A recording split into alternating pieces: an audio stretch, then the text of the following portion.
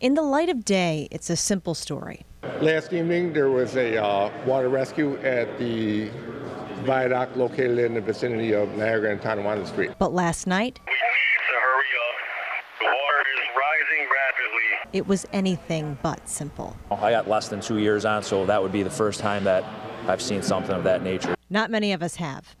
Cell phone video captured the dramatic moments as the story unfolded. To tell it is to sound every bit like someone telling a scary story around a campfire. Not far from where we are right now, in the middle of the street on Halloween night, 4 people suddenly found themselves trapped by floodwaters. When the companies arrived, they found 2 vehicles submerged. Firefighters had to use their truck's ladder in an unconventional way to rescue 3 people from a pickup truck. Then there was a young woman, trapped on the roof of her car with water all around.